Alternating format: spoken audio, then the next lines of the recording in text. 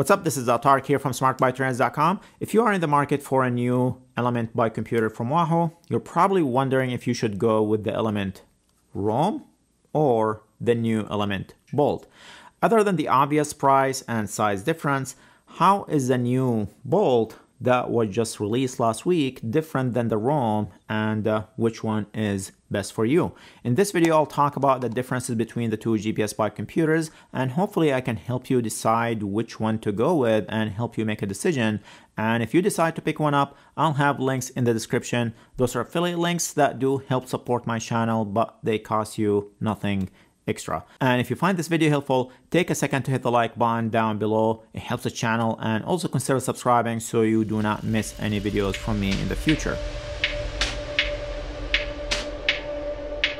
Let's start with the design. The Element Bolt is clearly the smaller one here.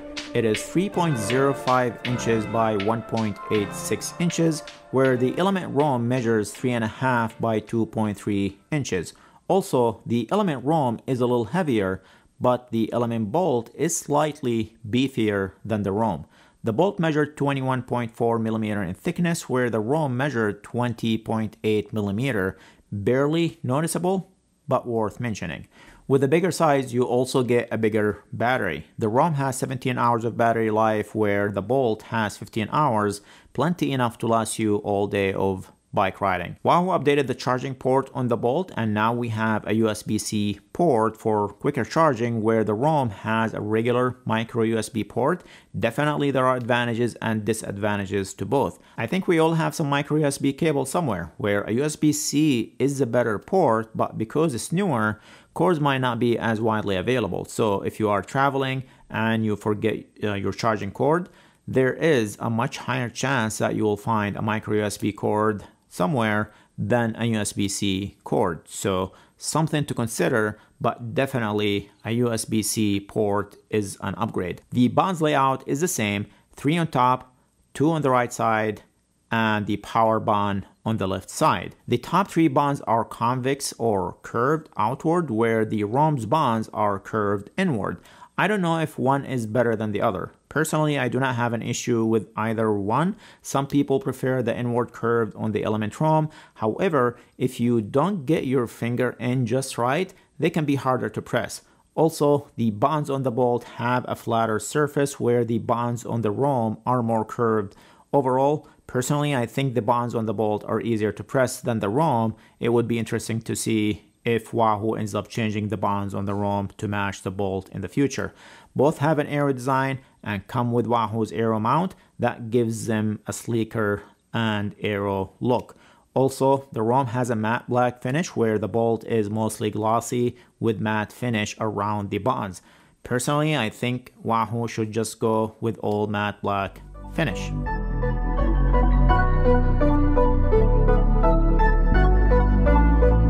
The Bolt has an updated 64 color screen with an ambient light sensor to make it easy to see in all conditions and automatically adjust brightness, where the ROAM has 8 colors, but in all honesty, the number of colors for me just did not sell the Bolt as a better screen.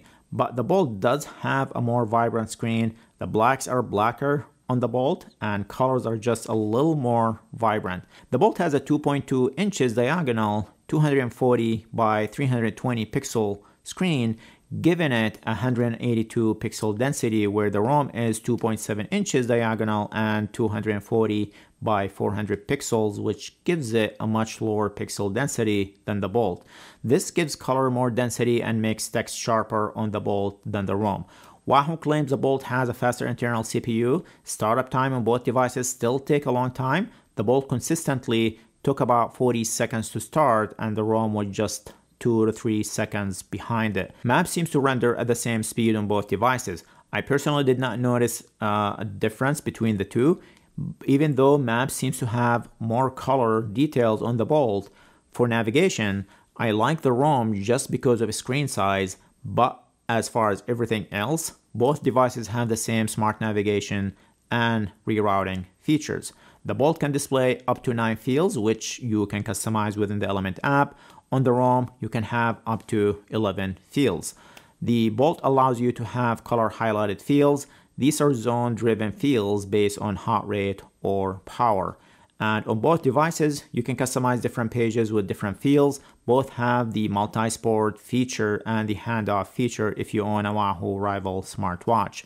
Both have LED lights that provide a quick way to see if you are on pace with metrics like speed, heart rate, and power as set up in the ELEMNT app. They also work for alerts and navigation. The ROAM also has vertical LED lights that can be set to indicate speed, power, or heart rate. Also, they can be set up with the Garmin Varia rear view radar to signal for cars coming behind you. The new Bolt retails for $280 US and the ELEMNT ROAM retails for $380. So basically, you got to decide if the bigger screen, more battery life is worth the price. For me personally, I like the bigger screen and use the ROAM primarily on my road bike, but for my tri bike, I like the smaller Bolt for sure because it just fits better on the aero bar. So before the new Bolt came out, it was much easier to pick one over the other, mainly because of all the navigation features on the ELEMNT ROAM, but now it mainly comes down to size and price. But if I am looking for something to use mainly for navigation, I would definitely go with the ROAM just because of its screen size. The map, the turn notification are much better and easier to see on the bigger screen. For me, if I had to choose one, I'd probably go with the ELEMNT Bolt just because I like the small form factor for my tri bike. But something keeps me going back to the ROAM. I can't pinpoint what it is. Maybe it's the matte black. The display on the Bolt 2 on paper is a better display, but it's not that much better in my opinion and enough for me to recommend the Bolt 2 over the ROAM just based on the display alone. I like the ROAM display just as much, if not even more, in certain situations, particularly navigation and indoor workouts. Anyway, hopefully this video helped you understand the differences between the two bike computers and help you make a decision. And if you decide to pick one up, let me know which one. Also, before you pick one up, check out the links in the description. These are affiliate links that do help support my channel. That's pretty much it. If you find this video helpful, please take a second to hit the like button. Also subscribe if you've made it this far in this video and have not subscribed yet. Thank you for watching and see you in the next video.